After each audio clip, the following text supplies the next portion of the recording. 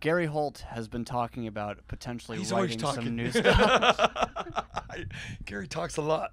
Well, I know that he's excited for the possibility of writing some stuff for Slayer. He didn't get to write anything for Repentless, so this would be the first that we would hear from Gary Holt. And obviously, Dude, Gary does. Gary shreds. he's amazing. And he shredded all over the record, so I figured that'd be really good. I thought he was amazing.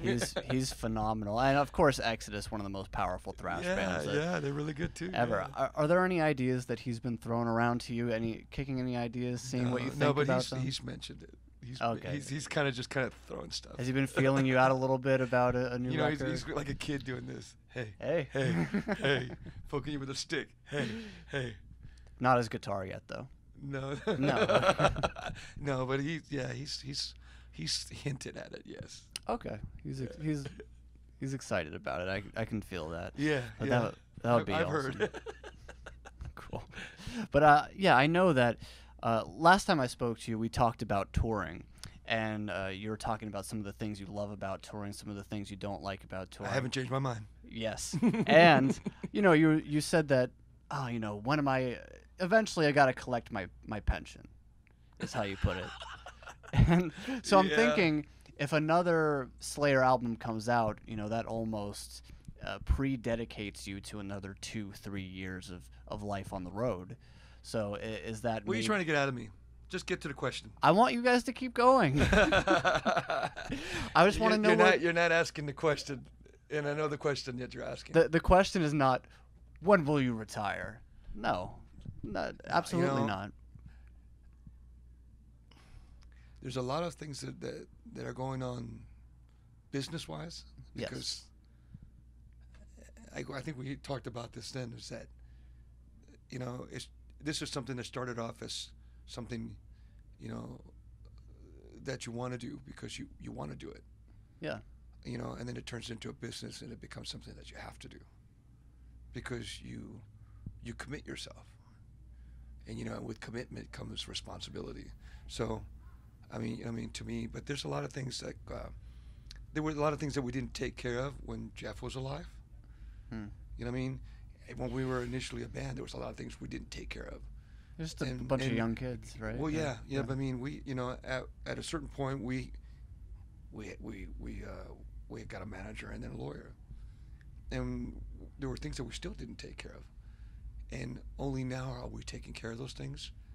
So once we take all that stuff and get it taken care of, then we'll see what the future holds. Okay. But there's a lot of things, and it's stuff that's just business stuff.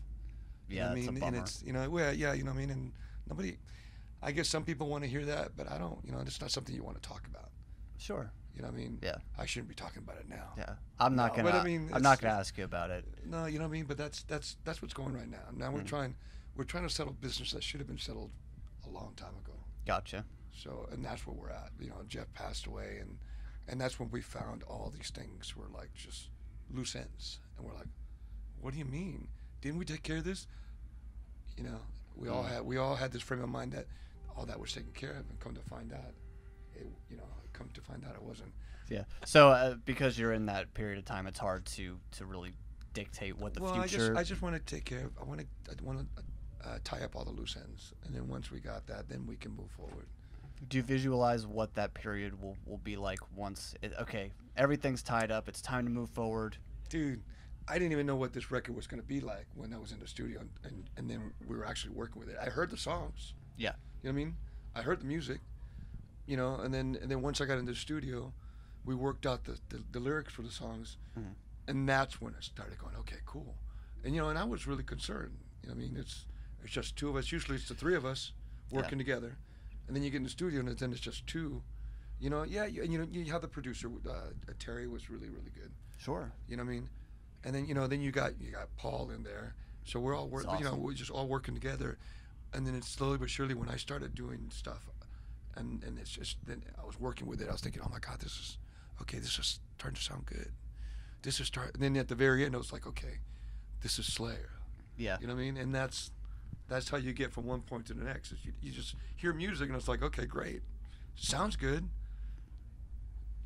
you gotta start really feeling it, and you gotta live it. Yeah, I mean, all I know is that I want to put together these loose ends, and then once that's done, then we can move forward. Yeah.